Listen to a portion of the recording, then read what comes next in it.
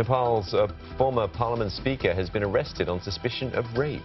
Krishna Bahadur Mahara has denied the accusation of assaulting a female employee in the assembly.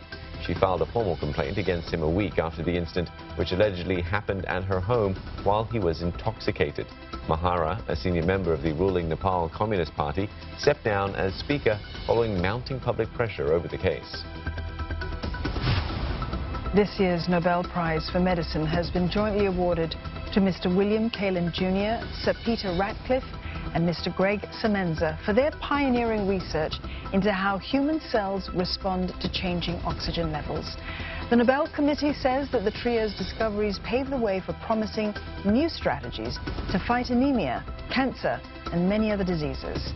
Medicine is the first of the Nobel Prizes awarded each year.